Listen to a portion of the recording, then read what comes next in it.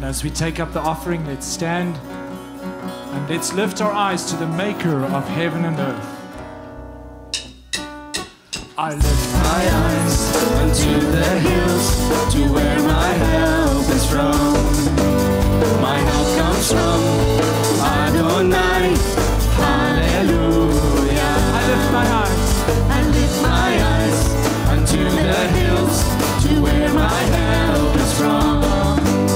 My help comes from Adonai. Hallelujah. Hallelujah. Yeshua, Yeshua, Moshiach, Moshiach. Yeshua, Yeshua, Moshiach, Moshiach, Moshiach.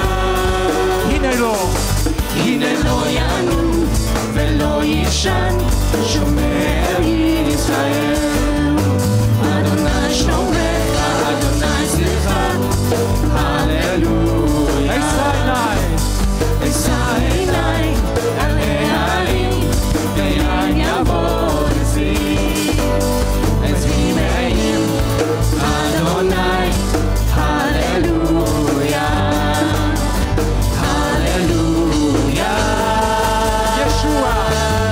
Yeshua, Yeshua, Moshiach, let's lift up the name of Yeshua. Yeshua, Yeshua, Moshiach, Moshiach. Yeshua, Yeshua, Moshiach, Moshiach. Yeshua, Yeshua, Moshiach, Moshiach, Moshiach. I lift my eyes unto the hills, to where my help is from. My help comes from Adonai. Hallelujah. Hallelujah, we worship you, God. Thank you that our help comes from you who has made the heavens and the earth. Amen.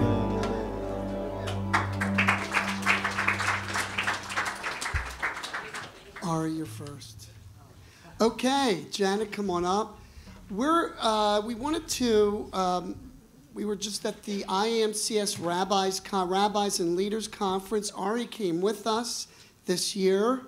And, what we did is we laid out at the pool all day and had a tan, swam, and ate, and had a good time together. I mean, everyone thinks Orlando, that's what... But really, it's not like that at all. It's quite busy. As a matter of fact, for me, it was even busier because on Friday, I received a call from Rabbi David Chernoff, who said, I have COVID, I'm not coming. Can you speak for me on Tuesday night? Now, I still was finishing the Shabbat message last week, finishing up this major teaching I was doing on Monday there. But God was gracious, and so it was a little busy. And David earlier on heard that Ari was coming, said, I want a young guy speaking before me on Tuesday night. So Ari not only went, but he spoke. And so I thought he'd share his impressions. Yeah. I won't really talk about my message, but I'll talk about just the week spending time with some of the leaders of our movement. And I was trying to, because I like patterns, I was trying to kind of find what the common denominator is with all these leaders and rabbis and worship leaders, just leaders in the ministry. And there's introverts, there's extroverts, there's analytical, there's outgoing and communicative types. So there's no common things in personality, but there's one thing that I found common in leaders, other than faith, but faith is for everyone in the body. The one thing that all the leaders that I talked to had was humility. And I think that, I told that to the worship leader, who's a good friend of mine, Augustine. I said, these guys are all so humble. And he said, yeah, the ones that aren't humble don't make it this long. Like, seriously, they don't. So these are the guys that have been laboring for decades in the movement, and humility is the thing that I think has caused them to endure. So, yeah, that was really encouraging. Also, since Debbie wasn't able to make it, she usually leads the women's meeting. That fell to Janet to suddenly have to pull together a women's meeting. So, Janet, share about your conference. That was a big deal. I really appreciate prayers. I know everyone prayed because I'm usually her sidekick, which is easy. But I asked a lot of you to pray, and the women's meeting went really well. I was very thankful to the Lord for that. It was really exciting to me to see so many Messianic Jewish leaders really getting behind Israel, obviously, and some of the ministries that are behind Israel in a very practical way. There's one ministry that is supplying bulletproof vests for the soldiers that don't have them, and Joseph Project is really going full force. I think one of the first 2 days of the war, the warehouse of the government in Ashkelon was bombed, and it just put them out for all of the distribution of goods, and the Joseph Project was able to move in and distribute to a lot of them. So that was very encouraging to me. And one other thing that it was really fun to have Jeff and Ari speaking together. It was Foreman Tuesday. We got a lot of jokes out of that one. but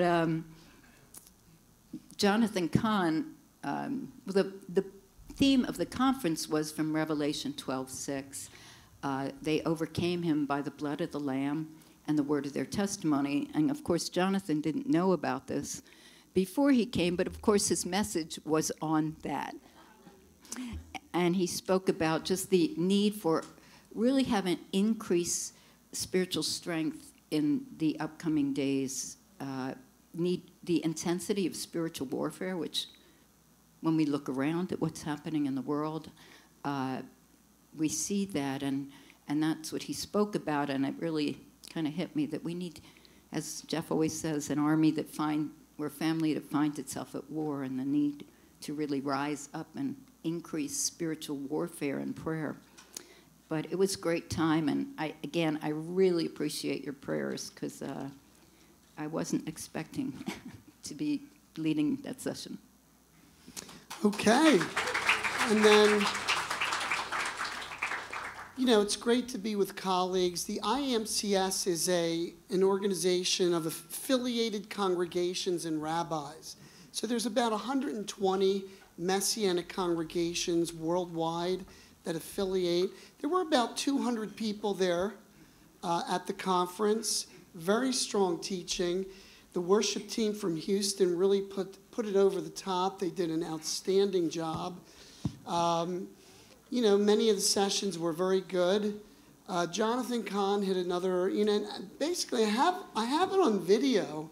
I have a number of them all of them on video. We may show some of them over the next couple of weeks. Maybe Jonathan Kahn's message. But as Janet said, what he basically said, of course, we've been pressing in on this, that we're a battleship congregation. That's our vision. So we do have that. But he said, the IDF is fighting a ground war in Israel. We are the spiritual IDF, is basically what he said. And we need to rise up and take our place in the spiritual realm, in prayer, positional authority, and, putting all of our weight into it. So that was a confirmation to me that our vision of mission first, people always, battleship congregation, a family congregation, but a family that finds itself at war. This is the balance, this is the vision. So really a strong confirmation to me. And that was the conference in a nutshell. All right, so why don't we stand? We're going to have one more song, and then Michael Buchan is going to come and share the word of the Lord.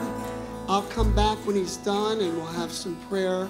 So Lord, as we begin this, I just want to pray. Stretch out your hands towards Michael, please. And there's Michael right behind him. And there's Michael right here. So Lord, we pray for Michael as he shares the word of the Lord. Give him grace, give him fluency in the Spirit here. In Yeshua's name, Lord, give us, as Ari said, we need to be humble and have ears to hear what the Spirit is saying in Yeshua's name.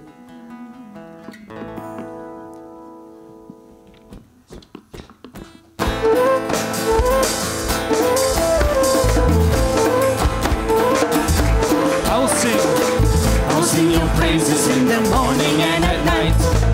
To you, the holy God, creator of all souls, all malachim, all people and all beasts, all creatures on the earth and in the sky. I'll sing your praises in the morning and at night. To you, the holy God, creator of all souls, all malachim, all people and all beasts, all creatures on the earth and in the sky.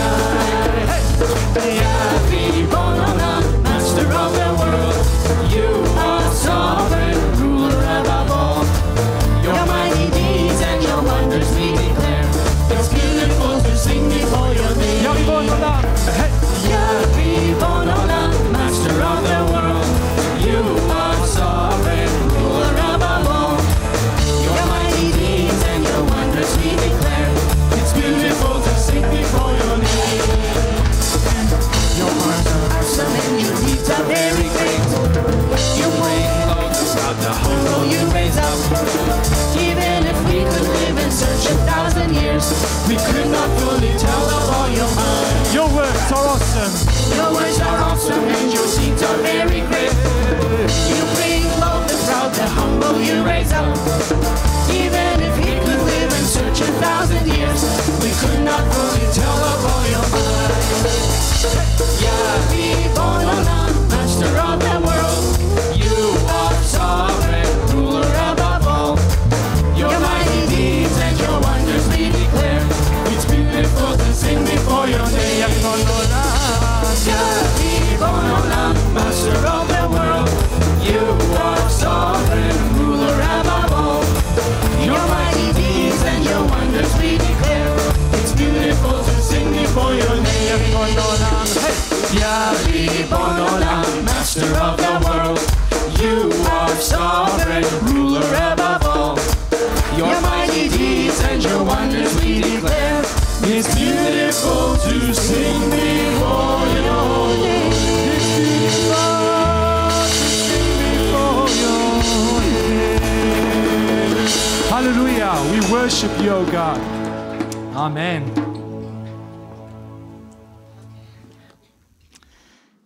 Okay, Shabbat Shalom, everybody. Thank you for this great worship team. Let's give them a word. Hallelujah. Woo! It's so great to worship God here on the first day. Not the first day, but the first service of the year. And you know, it's just like 365 days of 2023 went fast. And it's over, right? We have actually here the great time when we praise and worship Lord. And I also prepared some words and didn't have even a chance to share it because it was a flow of the Spirit. It was an amazing time. Thank you, everyone who joined us. It was really great time. And now we're getting ready to open the new page in our life, right? 2024, it's the first day, first service. And usually what people do when New Year stuff, they just start to plan, right? For the new, future, exciting things that you're planning to do. And sometimes you do it, sometimes not exactly, it's happened. But anyway, it's fresh start, right? And today I want to talk about one of the interesting, kind of like a fascinating topic, at least I find it fascinating. It's about the time and seasons. It's kind of like New Year's anyway, right? And you know what? All this world is operate on time, right? We have all kind of like a fancy time devices. This is mine, just to make sure I'm not going crazy. By the way, Rabbi Jeff allowed me to go for 4 hours. No, I'm just kidding, just kidding. I'm on the clock here. You know that by now, right? And you know what's really I find interesting about the time? That there's no clear definition on time found anywhere.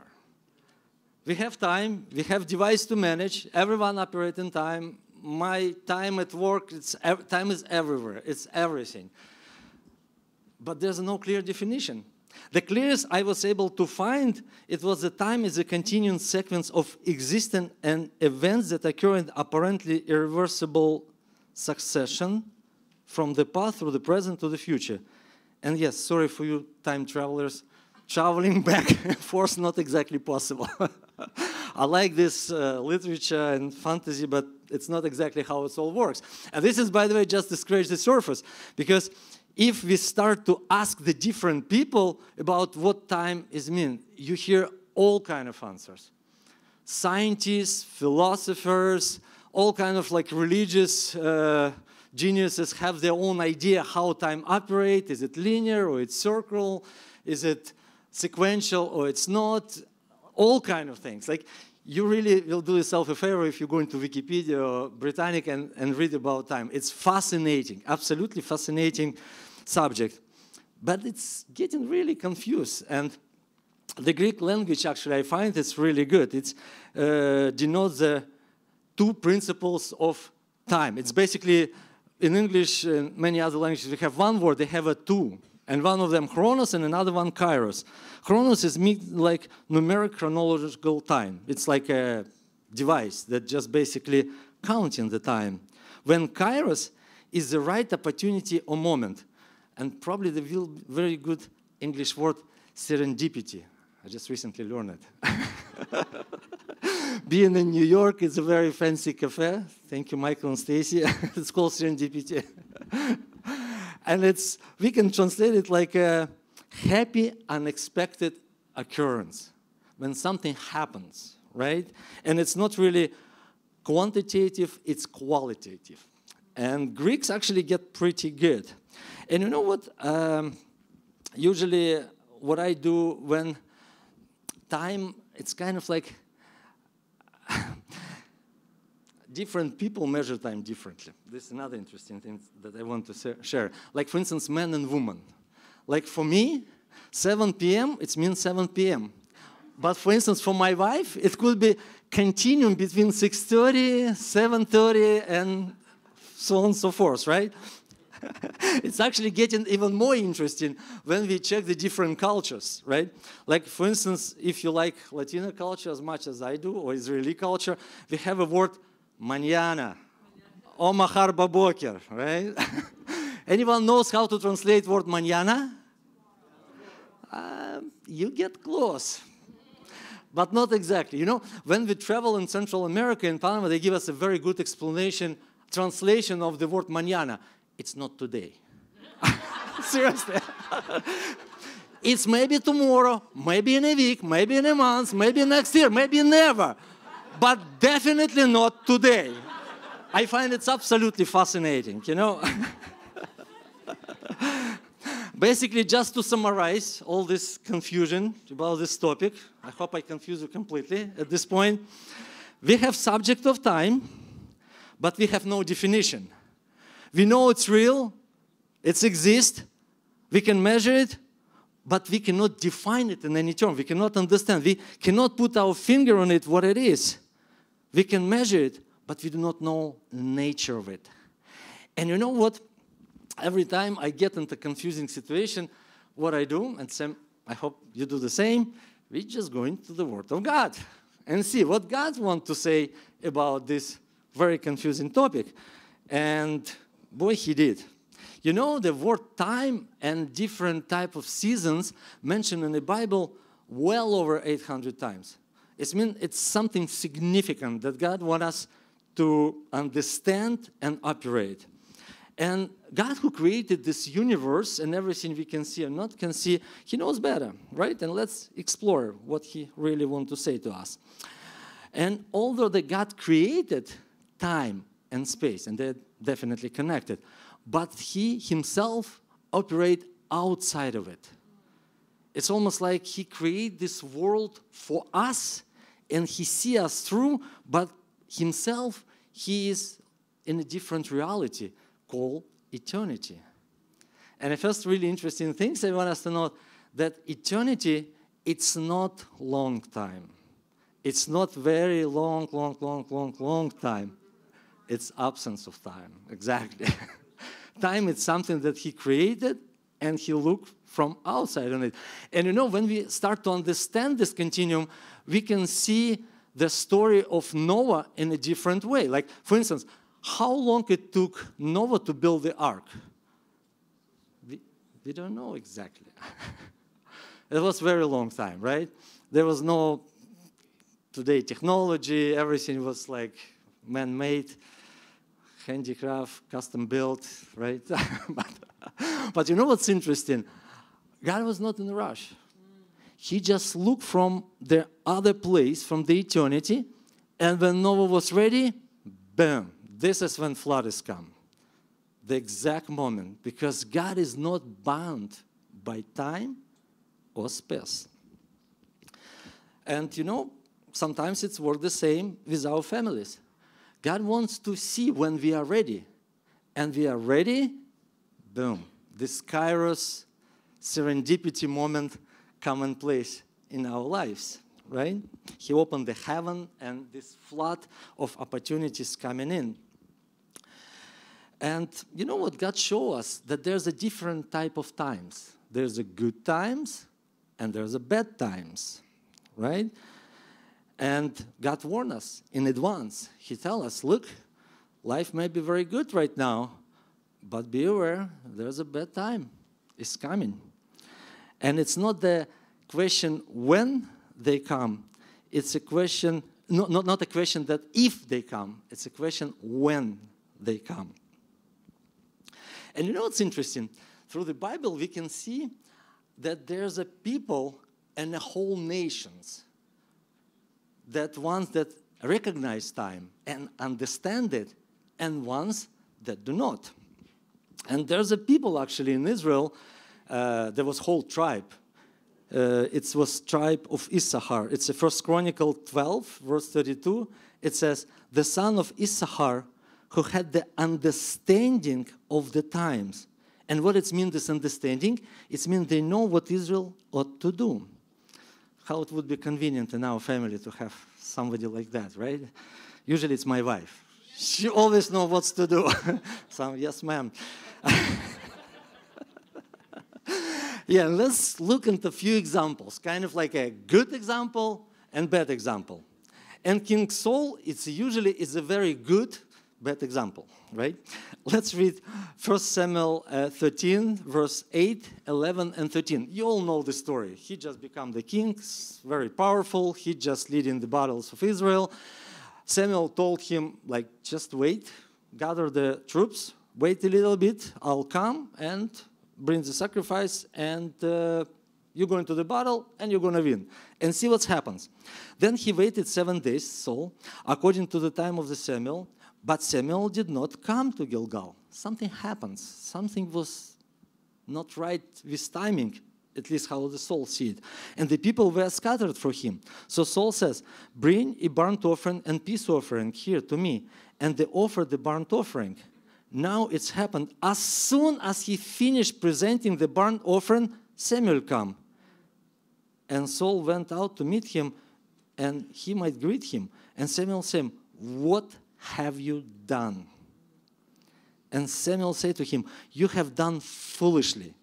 You have not kept the commandments of the Lord, your God, which he commanded you. For now the Lord would have established your kingdom over the Israel forever. And see, in this case, it's kind of like, it's so silly, it's so foolish, right? How long he needs to wait? Maybe another 10 minutes, maybe another 15 minutes, maybe another hour. What's going to happen in this hour? Nothing. But he was in a rush. He did not recognize this timing of the Lord. And he lost his blessing, he lost his kingdom, and he lost his life as a result of these events. Right? It was really very dramatic. And look at another example. As I say, there's a bad example, or good bad example, and there's a really good example. And whom I think would be a good example of the patient man? Joseph, right.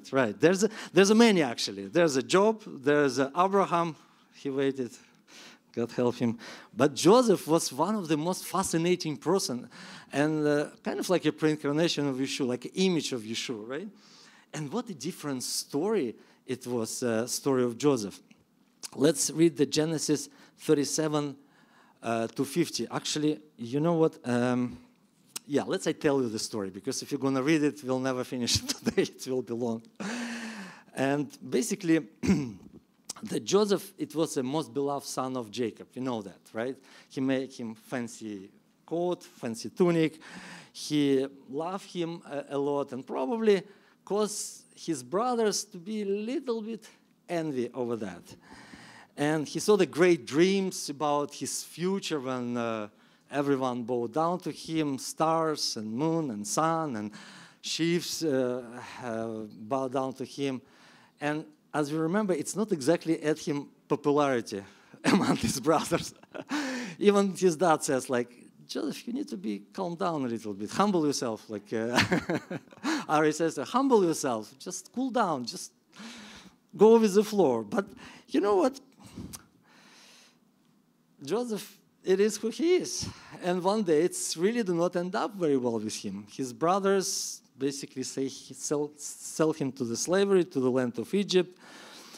And nevertheless, he get in a Potiphar house. He start to rise through the rank of the corporate life and eventually become chief leader in the Potiphar house. Not bad, eh?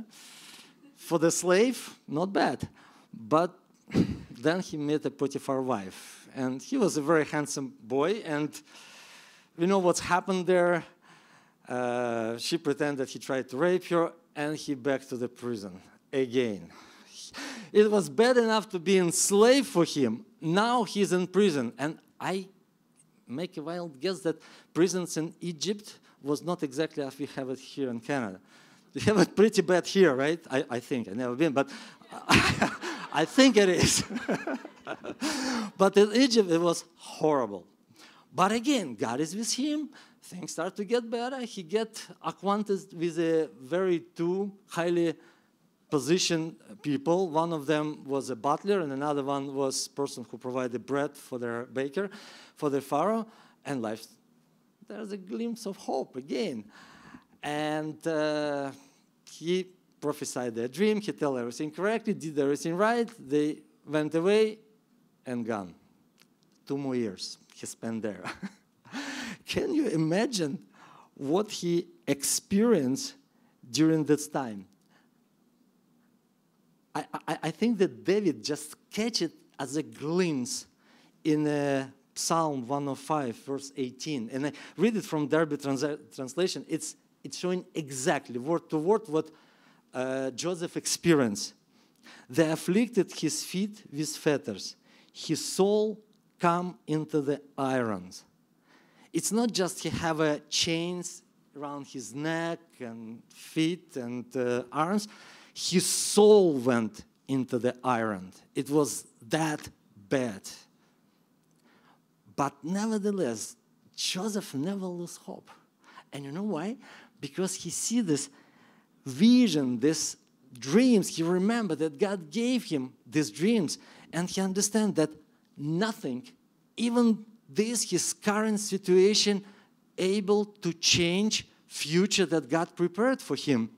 Can you imagine? He celebrated 14th, I believe, New Year's Eve in a prison. It's very sad. But still, he did not lose this hope. He remembered this promise. And this is why Bible tells us the story of Joseph. It is why that Joseph changed the history. Because God prepared him for this special role for this during this long 14 years. And you know what? There's another very interesting story. And again, I want to use the Joseph as example when he present that year in our life could be bad or could be good or could be mixed of them.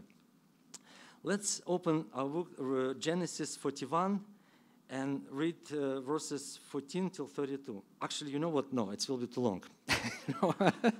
Sorry. Can I do homework? Oh, sorry, home rest. How to say homework on Shabbat? Just kidding. Just read it. It's absolutely fascinating story. Let's do it like a home rest. Reading the scriptures. Genesis 41, verses 14 till 32. And again, I'll tell you the story. Pharaoh see the dream. And you remember this dream, right? It was like 7 good cows, and after that it was 7 really ugly cows, and ugly cows eat this good and fatty one, right?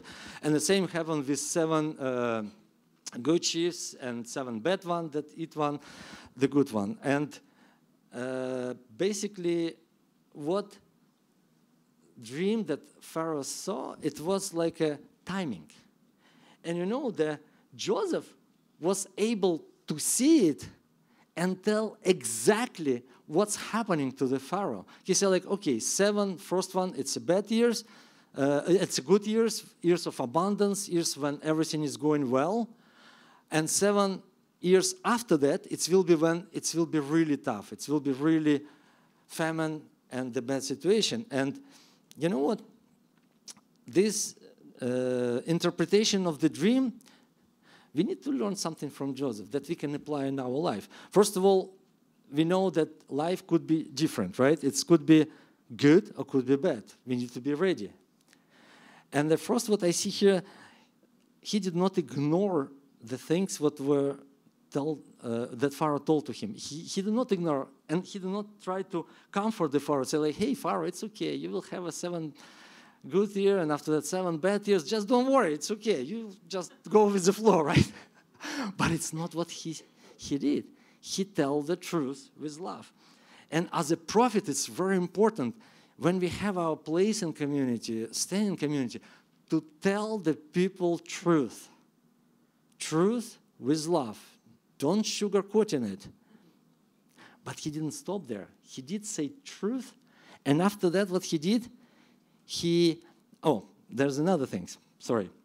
He did not start to pray to avert the disaster. And you know what? Sometimes we all probably thinking about it.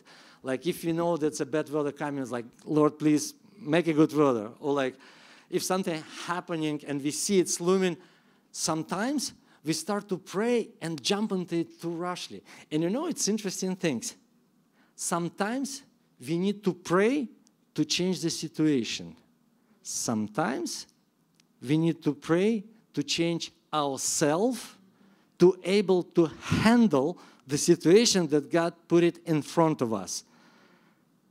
This was really a revelation for me. I'm just like, there's some stuff that God's sending to us like a judgment. We know it's coming. And we know to pray against it, it will be foolish. But we need to get ready for this. Ourselves and people around us. It's a very important.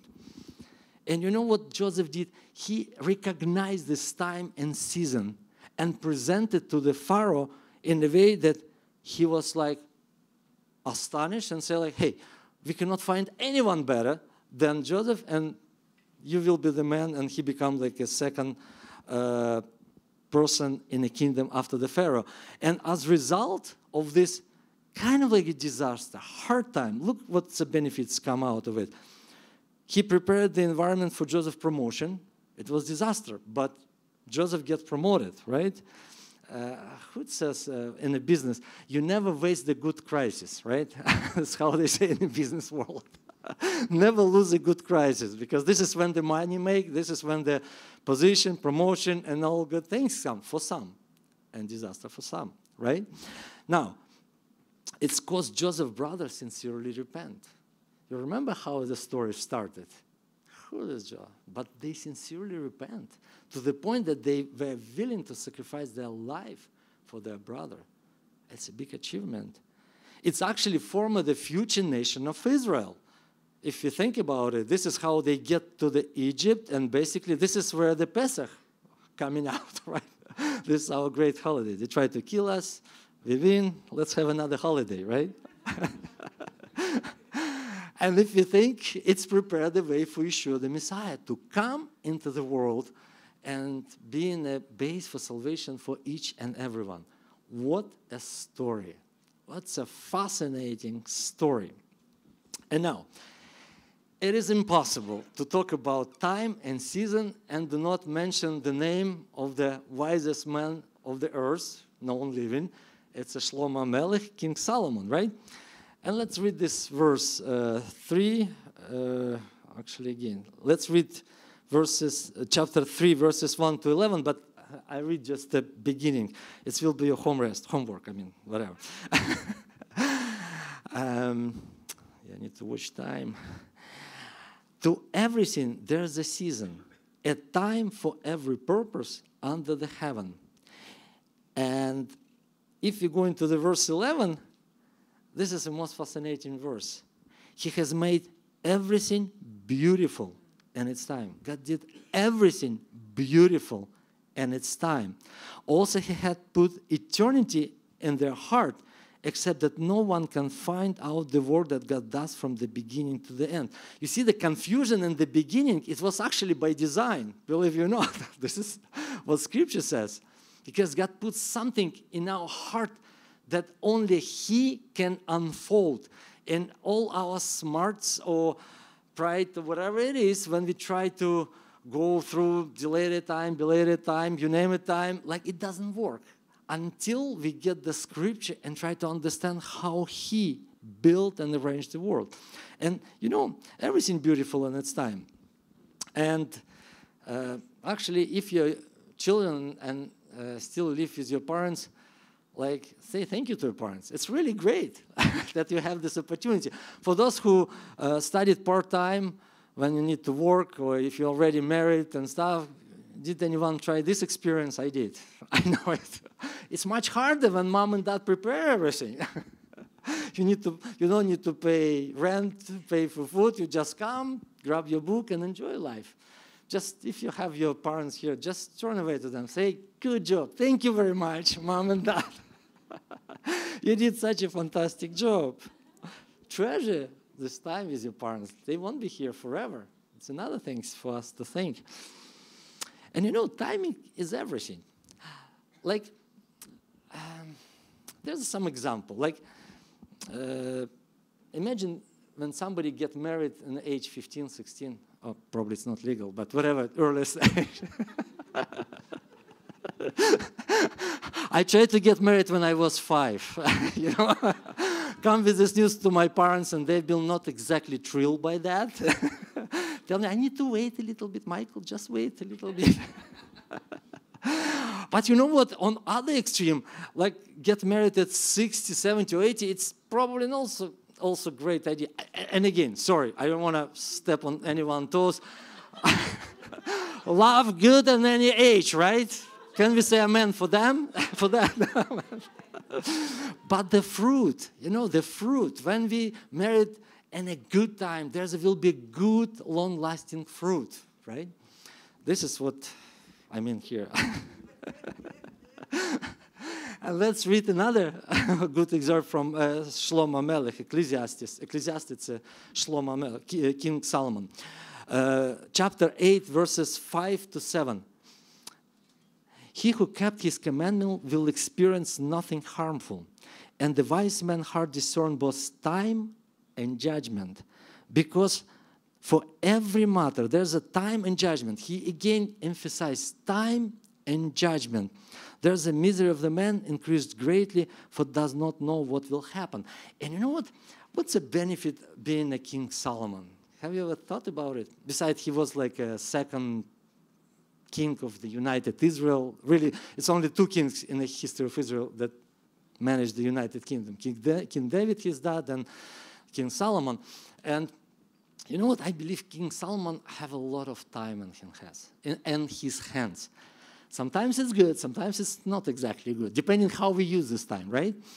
And King Solomon was able to see and observe. When you go through the book of Ecclesiastes, you'll see that often he just see and observe what's happening under the sun.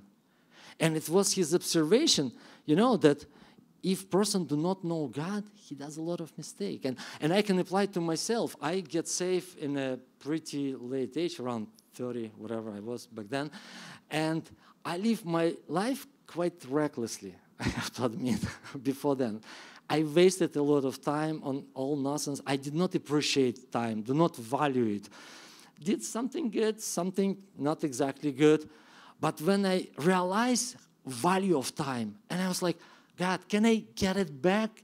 Is something, can I just return this time?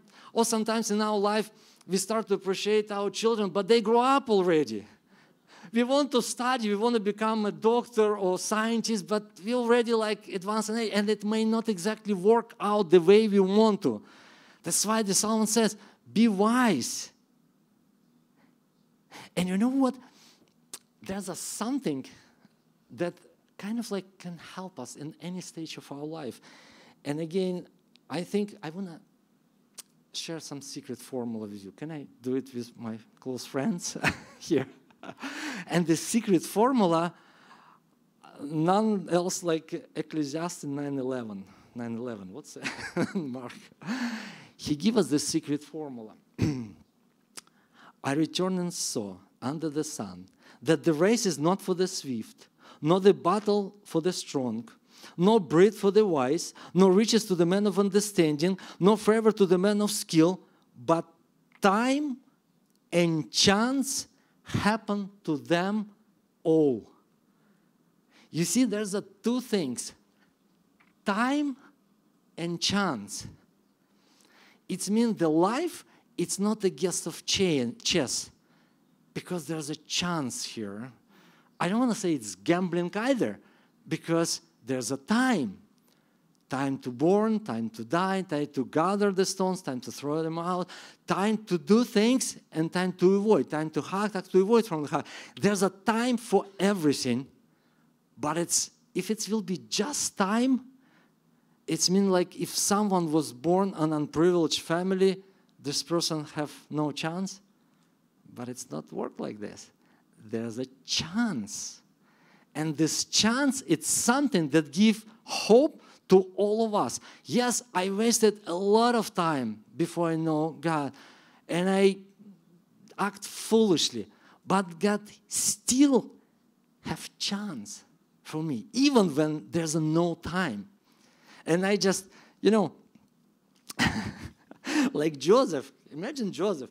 He wasted 14 years. It was his prime. What time he get to the prison? Like 17, and he get out of there, he was like around 30, right? Like 13, 14 years he was in prison. It's a prime time. Can you remember? He can drive Ferrari. He's the favorite son of his dad. The world ahead of him was beautiful, but instead he was bound in a jail in a foreign country. No power, no authority, no hope, no future. But he had this chance. Time was working against him, but he has chance. And you know what?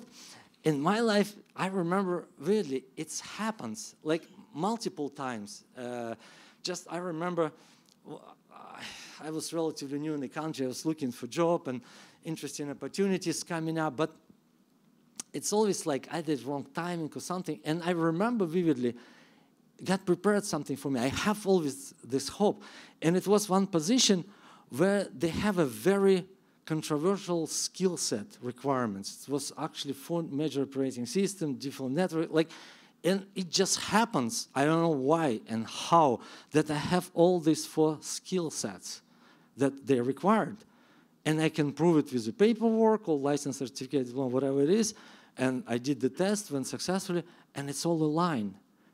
And I believe it wasn't coincidence. It just God prepares something for us. And he almost comforted me. He said, like, okay, I know you lost some time in the past. You move a lot, but this is your chance. And it's very important for us not to miss this chance in our life. Because this chance may come again, like next train may come, or may not come. It may be the last train. We need to be careful. And there's one place in scriptures when God says, you need to live your life, use your time carefully. We need to live our life carefully. be careful with time that He gave us. We need to understand the value of time. You know, in Psalm 90, verse 12, David says, "So teach us the number of our days, that we may gain the heart of wisdom." You know, our days are numbered. Like when we're children, we don't realize it. Oh, it's a whole life ahead of him. But when you kind of like hit the half of the century, you're like, oh, it's not much left. I better watch it. Right? People they understand what I'm talking about, right? Our days are numbered. I don't want to be depressing on this part, but you know, everything we do in life costs us time, right? For instance, if you want to learn how to play violin, it will cost you time. It will cost you money and effort, and but time, it will be most valuable things. If you want to become a doctor or software developer or whoever it is, this magic formula, 10,000 hours you need to spend on something to become good and something, right? And you know what? Other resources we kind of like can reverse. Like if you lost the money, we can make another deal, return the money. If you lost the health, we can kind of like start to eat healthy, exercise, return, at least to some degree, health. We can restore relationship, even in your family. Oh, wow, family is hard. But you can do that. But you can never reverse time. No one ever in history reversed time. Not even Yeshua. When He resurrects people, they come to the state when they die or something happens to them. But nobody ever was able to go back in time. It was one exception when time was stopped. We know the story of Gibeon. And I tried to calculate the cost of this emergency stop. Can you imagine this planetary movement? God need to stop at all. Like, what's the weight of the Earth? Who's a genius here? Like, what's the weight of the sun? What's the speed? I believe Earth's moving, 50 kilometers per second? Matthew, you're the smart guy. I know you know. Can you imagine to stop this? Try to stop the train, right? And stop the Earth just to make this miracle. A lot of cost involved. Like, not sure that our project managers approve this kind of project. Or it's going through the change advisory board. But yeah, it's hard. And it's not really possible except this one exceptional condition. And you know what? And they're coming to the end. I just want to say one parable that Yeshua tells us. And you know what? A long time I cannot grasp this parable. It looks to me kind of like a little bit strange. And actually, when we have a praise and worship here on New Year's Eve, I kind of like get a glimpse what's really happening there. And let's read Matthew 25, verses 1 till 13. It's very important. I just want to read it all. How I'm doing by time? Then the kingdom of heaven shall be likened to 10 virgins who took their lamps and went to the meet with the bridegroom. Now, 5 of them were wise and 5 of them were foolish. Very famous proverb that Yeshua telling us. Those who were foolish took their lamps and took no oil with them. But the wise took oil in their vessels with their lamps. But while the bridegroom was delayed, they slumbered and slept. You know what's interesting? It's regardless we wise or not, we all gonna fall asleep one time or another. This is what Yeshua says. It's not my idea. It happens to all of us, right? And it talks about the believers. They're all waiting for the bridegroom, right? Those who in the world, they do not waiting for the bridegroom. They just in a different planet. And they all fall asleep. But this is where the difference started. In verse 6, and at midnight the cry was heard, behold, the bridegroom is coming. Go out to meet him. Then the oldest virgins arose and trimmed their lamps. And the foolish said to the wise, give us some of your oil, for our lamps are going out. But the wise answering saying, nah, go, let's buy your own. It almost looks mean to me, you know, when I read it every time, it's like, no, you get your own, like, you know, kids like, oh, give me this candy. No, you get your own. But they're actually not mean. I explain it in a second. No, lest there should be not enough for us and you, but go rather to those who sell and buy for yourself. And when they went to buy, the bridegroom come, and those who were ready went in with him to the wedding, and the door was shut. That's it. End of story. And you know, we do not know why this foolish virgin do not have oil. Maybe it was too heavy to carry, because you need to have some, you know, these old days when we have this gasoline with canister, when you never know when you meet the next gas station, right? It's hard. Maybe they were not prudent enough, don't think the long term. And you know what? For us, the application would be, we need to have the oil represent the Holy Spirit. When we gather together, when we come for the services, when we come in our home group, when we gather together to celebrate festivals, Rosh Hashanah, Pesach, Sukkot, Shavuot, when we come to meet with each other during the New Year's Eve celebration, we actually start to praise and worship before 12, and 12 we went like a full steam into the 2024 with praise and worship. It was tremendous anointing here. You know, this is oil. This is what Yeshua is saying here about, just to have this oil. And it's impossible to borrow it from someone else. You cannot borrow the anointing. Like, you cannot ask somebody, oh, teach me how to play piano or violin, right? You need to learn it yourself. This is a skill that nobody else will ever produce it for you or make it for you. Yes, parents can help their children to some period of time to carry them, but at some point, you know, like eagles, they just push the young eagles off the nest. Hey, it's your time to fly. This is what he's saying about. This is what's happening here. We would love to share, but we cannot, because it wouldn't work out. You know, of course, it's not convenient to come for prayer meetings. It's super inconvenient to be on every service. It's not convenient to wake up early morning and start to read Bible. It takes time. But this is what we need to do, you know? And what Lord prepared for us in the 2024, we do not know.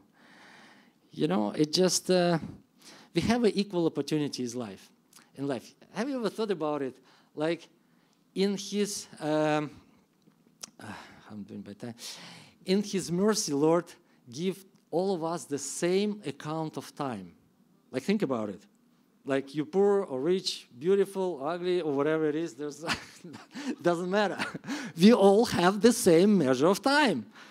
It's like you wake up and your bank, ding, 24 hours. Next day, woohoo, have fun. 7 days a week, 30 days a month, 365 a year. It doesn't matter. And you know what's really interesting? We cannot edit anything to it. We cannot subtract anything from it. We cannot put it on a saving, like, oh, I save it for now, I get some interest.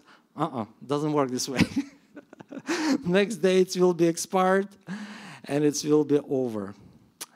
And you know what? I want to share a few things with you that really some practical steps. I know I need to kind of like round up. I really didn't share everything I want to. Sorry. Time. It's like we all the subject to time, but I want to leave you with few practical things. You know, get close to the Lord. Get close to the Lord. Sometimes it looks like it's not easy, but it's possible. You know, it's possible. You know, I give you like very simple math.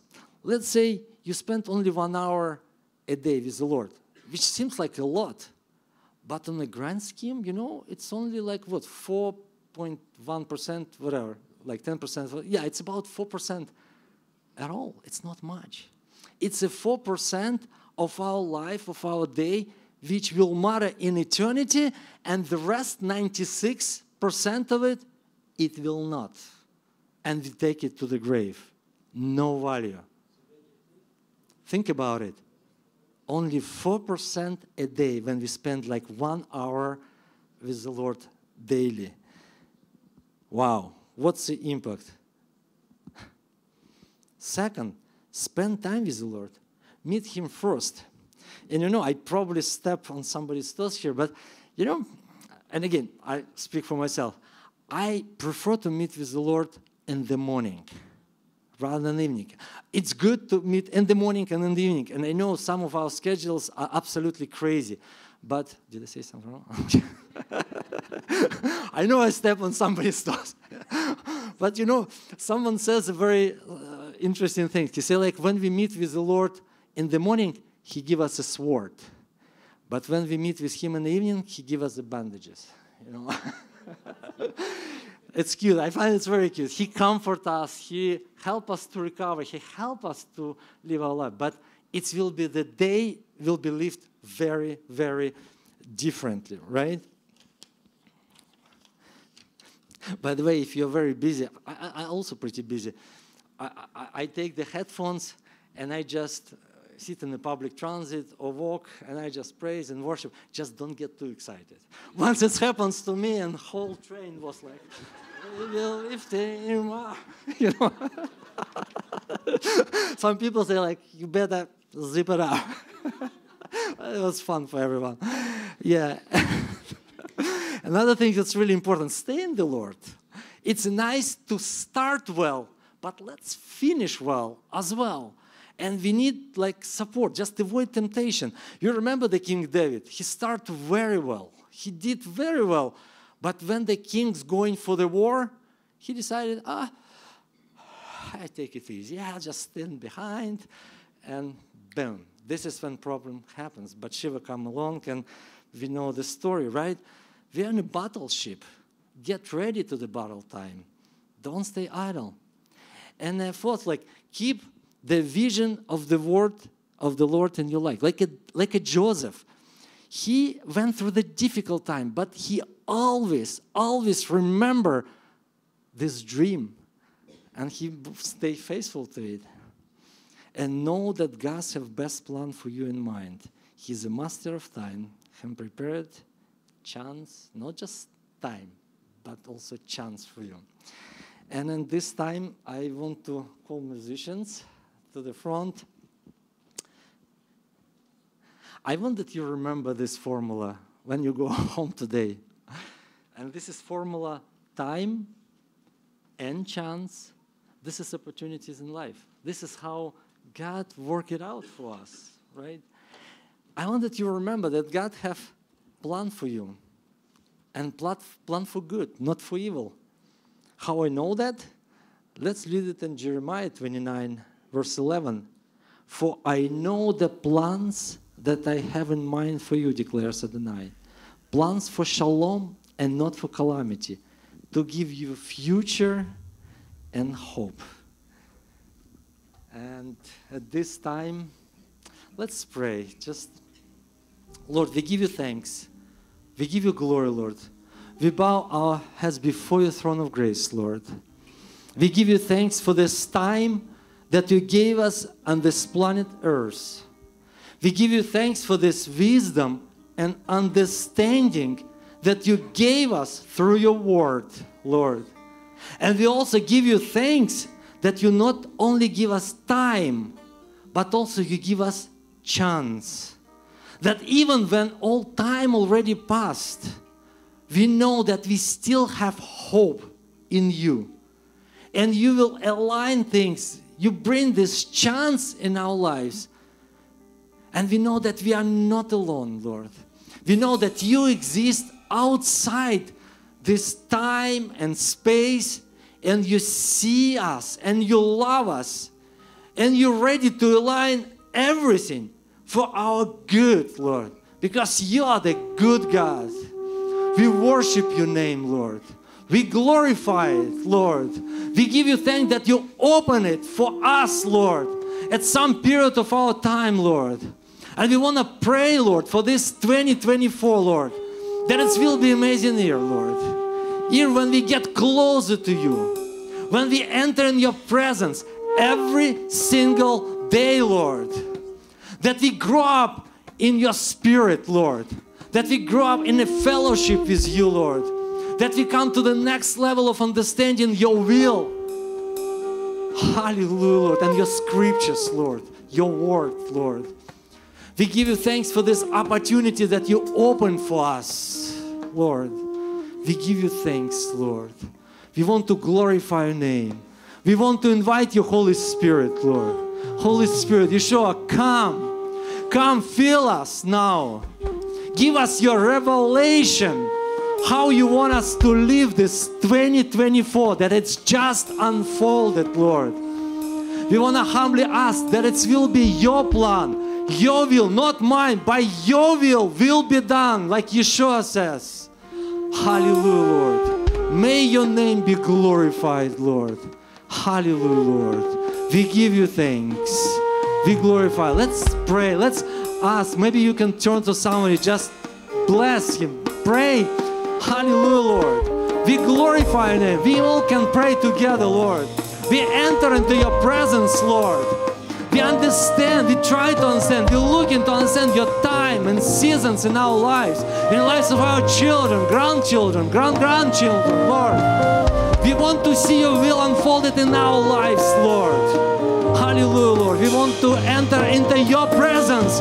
When hear your words, Lord, good and faithful servant, you do everything right. Hallelujah, Lord. And also, Lord, we pray when we screw things up, when we do something wrong, when we get tempted, Lord, we pray, Lord, that you will forgive us, Lord, that you recover us. You give us your grace and mercy, Lord, and you restore us to the place of your glory, Lord. May your name will be glorified in our lives, in our families, in our communities, in our synagogues, in our cities, in our countries, Lord, in our lives. We glorify your name, Lord. May your name will be glorious. In the name of Yeshua the Messiah we pray. Amen. Amen. Amen. Amen.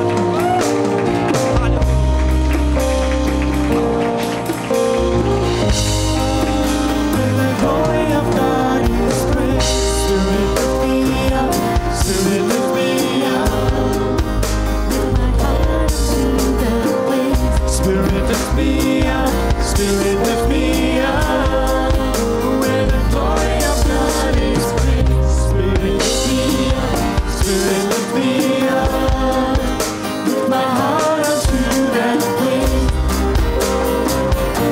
Oh, Spirit, lift me up to you. Yes, Lord, give us the oil of the Holy Spirit. Fill us, O Lord, Holy Spirit.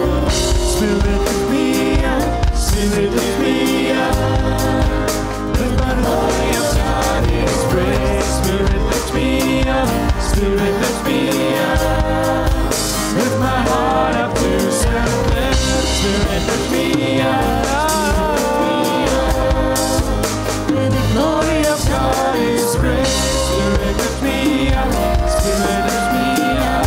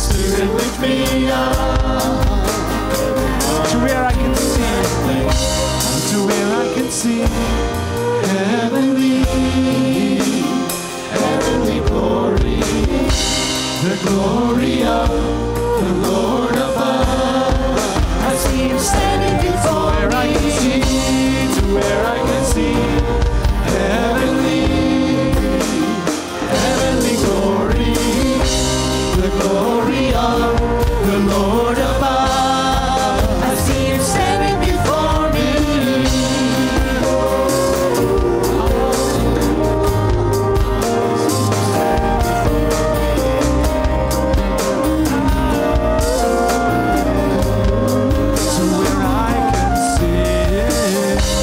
to where I can see heavenly glory, the glory of the Lord above. I see him standing before me.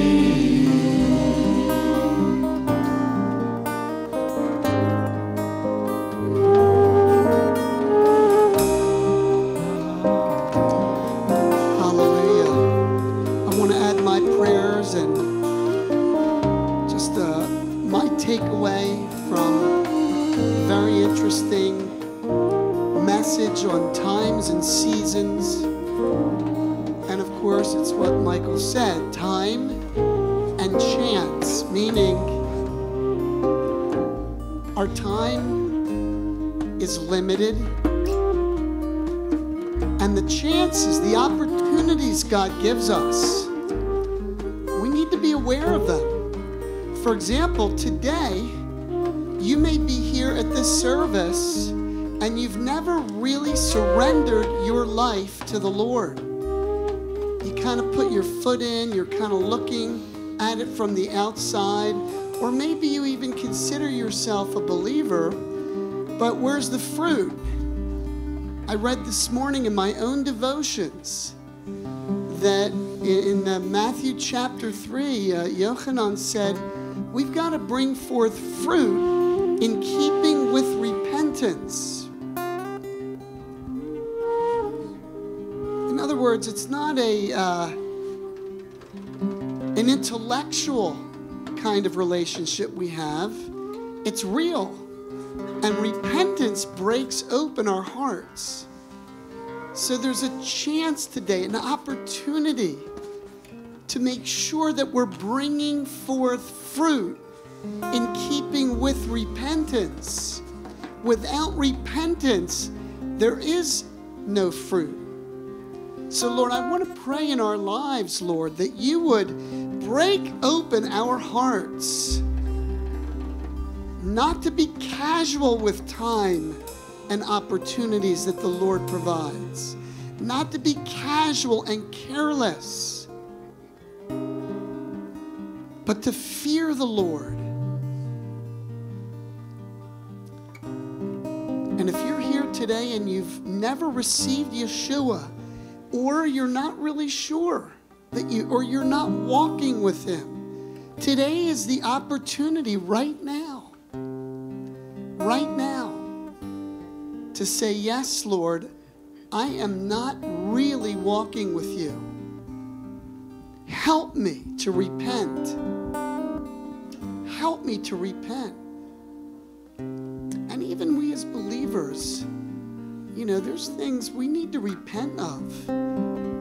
Prayerlessness, worldliness. Lord, help us to repent. Help us to take this opportunity today, at this time of Chronos, January 6th, in this time of Kairos, the beginning of a new year, in the end of days. Lord, touch us. Bring us to a place of repentance and grant us the fruit of repentance in our lives. Hallelujah. Thank you for this. Seal this in, Holy Spirit. Hallelujah. And really for us, for believers here, let's take this seriously. Doesn't mean we can't have fun and rejoice. But the times and seasons, Lord, touch us. Help us to draw near to you, as Michael said, to be careful with our time, to meet with you daily, to be at these prayer meetings, to share the good news when we have opportunity.